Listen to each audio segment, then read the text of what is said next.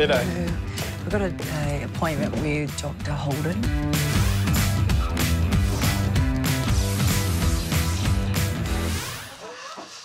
Good to see you guys. How can I help? I really would like to do some kind of fertility test. I am 35. I don't know how long I've got. I don't know how many eggs I have. Is that an option? Can I do that? Absolutely. Look, we certainly know that the longer we push this into the late 30s, it does get trickier to conceive naturally. And the reason that we should be doing tests is obviously it gives us an idea as to, is there anything holding you back from your ability to conceive? Yeah. Are you going to be medically well during pregnancy? So things like, you know, iron deficiency and also obviously we want to make sure that if you are going to get pregnant, well, you know, we give you every opportunity of having the best, healthiest child that you can have.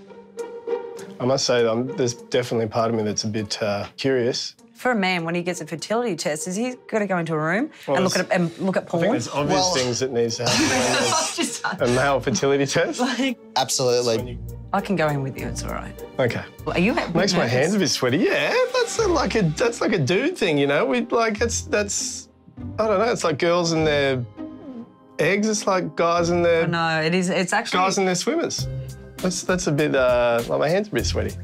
Certainly we'll get some tests done. I think that's a great idea. It'll give us a bit of a lay of the land, see where we're at, get all the answers that you need and help with your ultimate decision. Cool. Cool. Okay. No problems. Thank you. Thank you.